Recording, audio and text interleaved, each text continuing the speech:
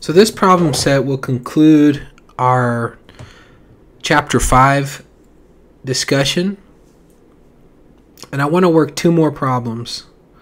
The first problem is a dorm room problem, okay? And this may help you to understand some misconceptions of, particularly with fans and things like that, that you may have. And it's the summertime right now as I'm recording this, so this has some interesting applications right now because it's hot. And what we're going to talk about here is we're going to talk about a dorm room or some apartment. Let's say the apartment has dimensions of 6 by 6 by 4 meters. Okay. The pressure in the apartment is 100 kilopascals. The temperature initially is 15 degrees Celsius. Let's say you turn on the fan in your apartment and you're expecting that when you come back at the end of the day, you went to work 10 hours later, that the apartment would be cooler. Now you may think in your head, think about this a little bit in your head to think if it would be cooler or not. But we're going to see if it will be or if it'll be hotter. We don't know right now, but we're going to find out. So where do we start? Well, let's first write down the first law of thermodynamics. Let's start there.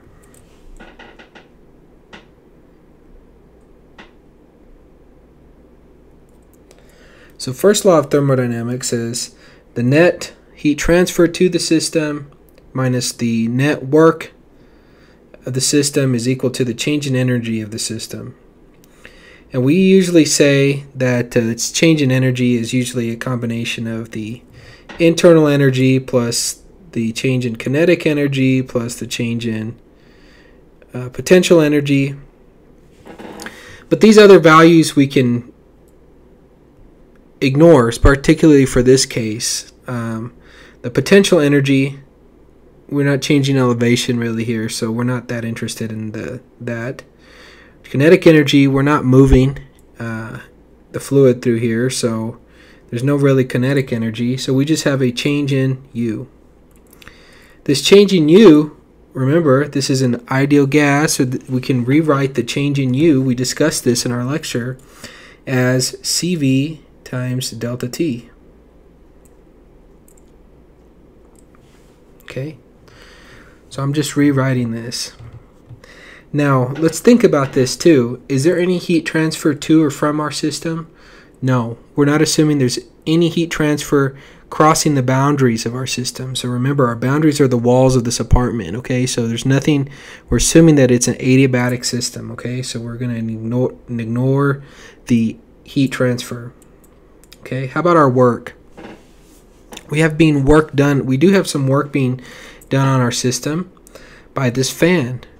And we're going to write this as, since we are doing work to the system, this is going to be minus W. So minus, from the first law, minus W, since we are doing work. And that's equal to CV times T2 minus T1. So the negative and the negative obviously cancel out.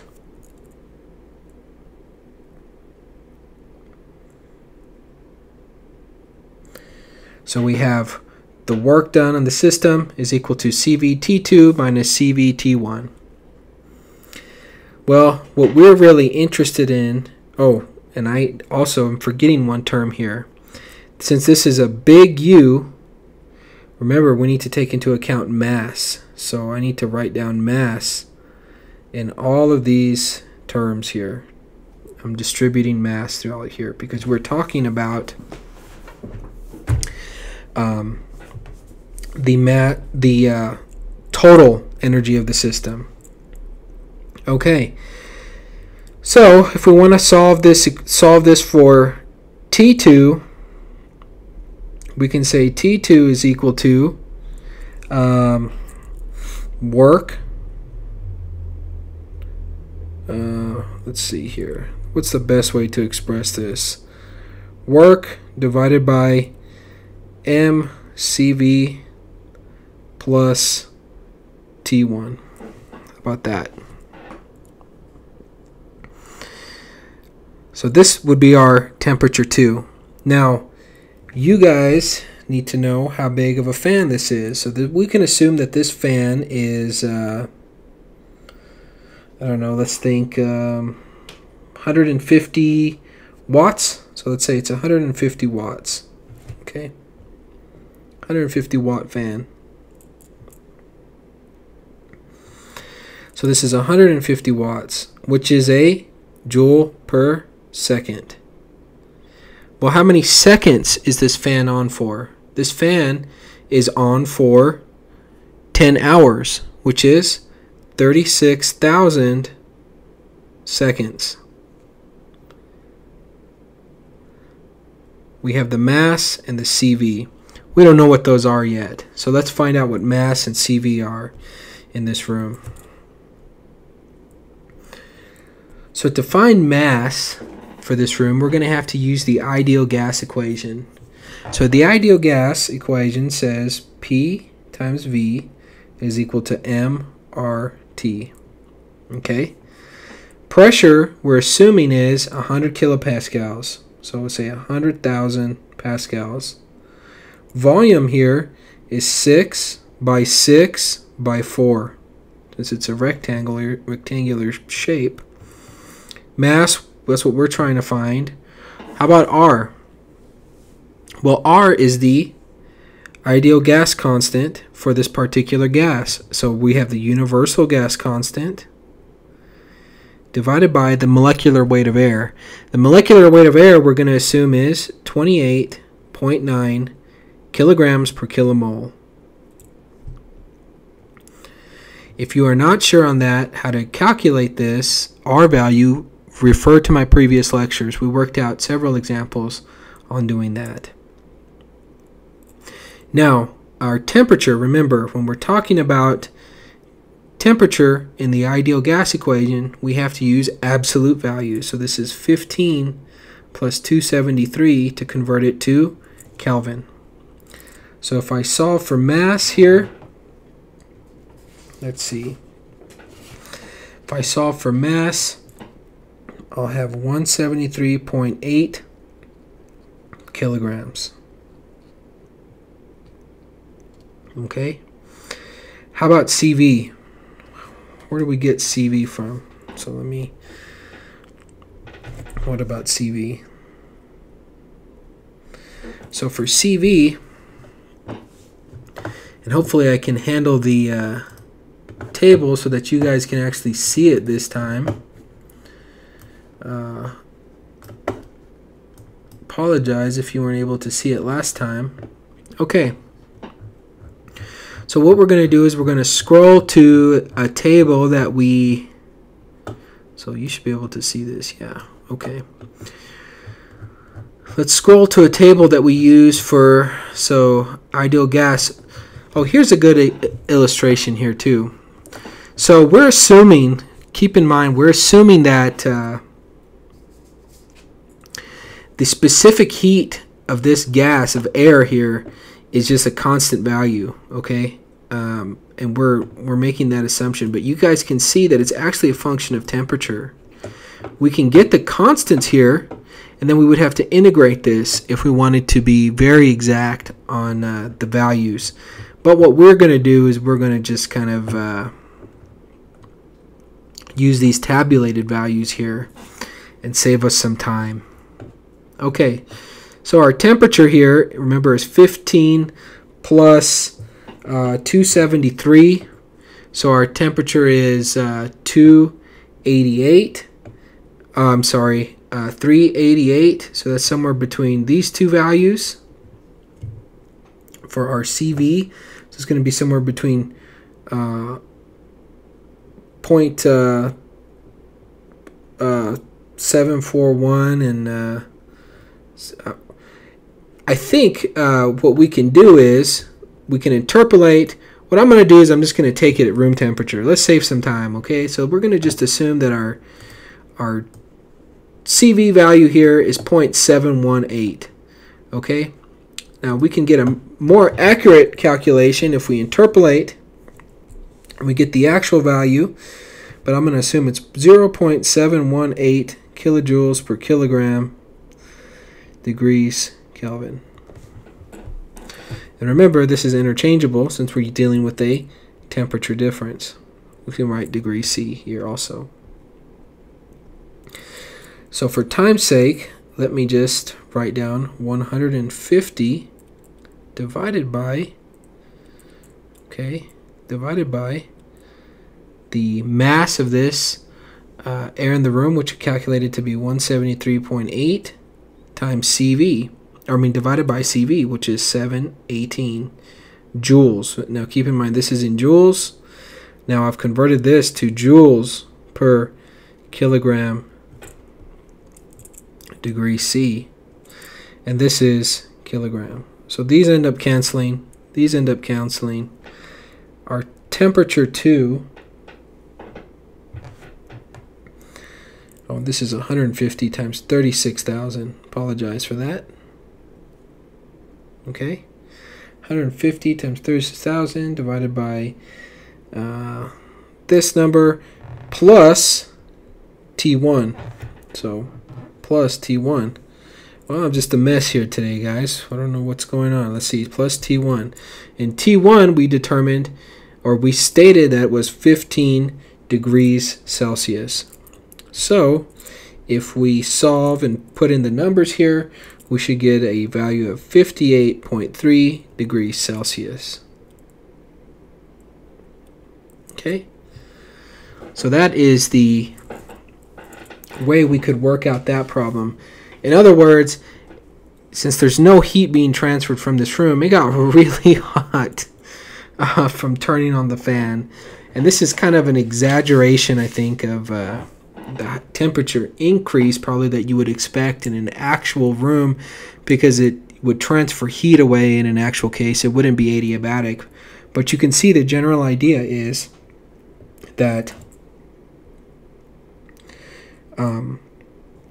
we increased the temperature of the room because we're doing work in it. I mean, we're adding energy to the air in the room, so that temperature is simply just increasing in the room.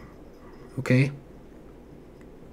Let me work a final problem here from chapter 5, where we just have air. This is an isothermal problem. So we'll have air in state 1, and temperature remains constant. Initially, we have the air at 600 kilopascals. It expands, and after expansion, the pressure goes down to 80 kilopascals. And what we want to do is we want to find the volume, we want to find the work, and we want to find the heat transfer during this isothermal process. So you may think to yourself, well, it's isothermal. There's no heat transfer occurring, and that's not a correct assumption, because we don't need to have a temperature change in order to have heat transfer. Remember, adiabatic and isothermal are not equivalent. Okay? So let's start this. So let's find out what we need, what we have. Well, first thing I'm going to do is I'm going to write down the equation that we described in our lecture for an isothermal problem that we face for an ideal gas. We have this equation available to us. If we want to find the work, we can use this equation, P1 V1 times ln of V2 over V1. Well, in this particular problem, we know P1, 600,000. V1, oh, well, we don't know V1. We also don't know V2, so we're kind of stuck here. So what can we do? So let's use the ideal gas equation. Okay, so we're going to use the ideal gas equation. And the ideal gas equation we know it very well, you guys should know it very well by now, is PV, or P1V1, is equal to mRT1. We just solved for the ideal gas constant of air. I don't think I'm going to show that again. But I know that P1 is 600,000. V1 is what we're solving for. The mass is 2 kilograms. R is 287. And the initial temperature is 473 Kelvin. Solving for V1 here, the initial volume in our system is 0.453 meters cubed. So that's the answer to one of our questions, the volume. We also need V2, so let's go ahead and find that using the same relationship, 80,000 times V2. It's a closed system. Mass is constant. R is constant, depends on the gas, and the temperature is constant because it's isothermal. So our volume at point 2, even though the problem's not asking, we still need to use it, meters cubed. Okay, so now we have that information. Let's plug that back into here. Volume 1 is 0.453 times ln of 3.394 divided by 0.453. So solving for the boundary work here, we can show that this comes out to be 547.370 joules, or we could say this is 547.4 kilojoules.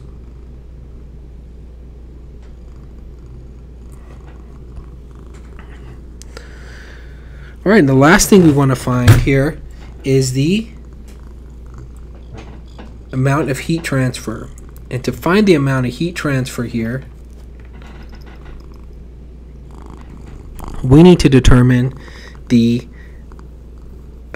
or use the first law of thermodynamics. So let's use it. So first law of thermodynamics says Q minus W equals to the change in energy in their system. Our change in energy here being delta U, and we're going to neglect kinetic and potential energy changes here for the time being. So here, let's think about this delta Q here.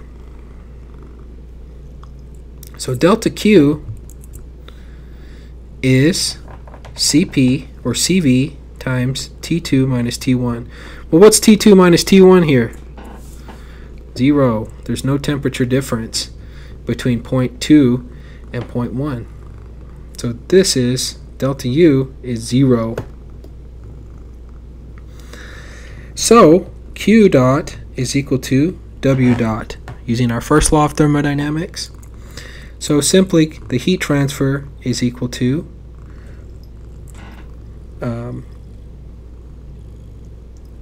547.4 kilojoules. Okay? So that's the applications. We did polytropic process problems, we did ideal gas problems, we did applications of the first law. Now we're going to move on to some closed systems that we'll talk about in our next lecture. Open systems, moving on to chapter 6 and working out some example problems from there.